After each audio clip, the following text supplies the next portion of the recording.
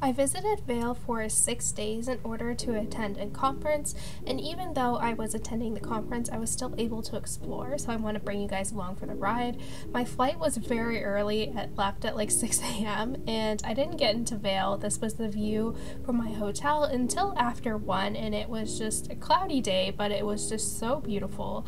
So I took the shuttle into Vail Village, and I really wanted to explore and see, like, get to know the town. So you can see it was a little bit dreary, and at this point I was starving, so I was very excited to kind of just explore and then quickly go grab an early dinner.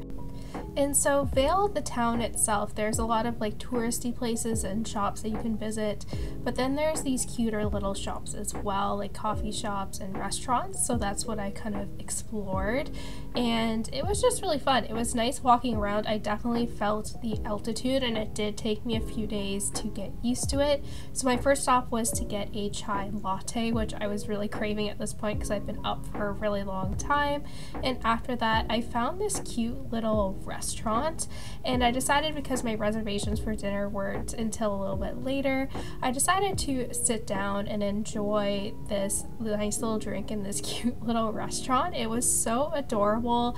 I love cows, and they had a lot of cow decorations, and I had this thing that was kind of a take on the Moscow mule. So you can see they had a lot of cute little decorations, and then this was my drink too, which was really cute. So it had the cow detailing, and then there's also like this cow photo on the side, and then these cows over here as well. So I was in heaven, and then I did some more exploring as I made my way to dinner.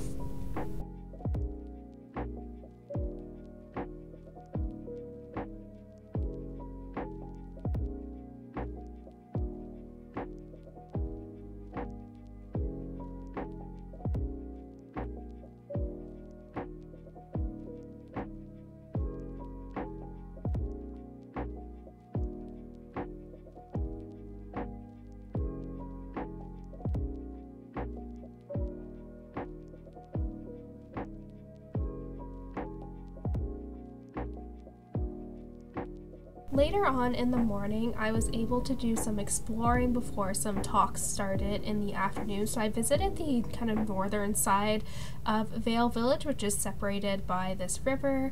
And again, I went to a coffee shop and just enjoyed a nice chai latte. And it was nice too because this side is definitely more quiet, and so I found this nice little park bench that sat next to the river. And it is crazy, you don't realize how fast it's going until you're standing really close to it. But it was just nice and relaxing being able to kind of just sit and enjoy the nature.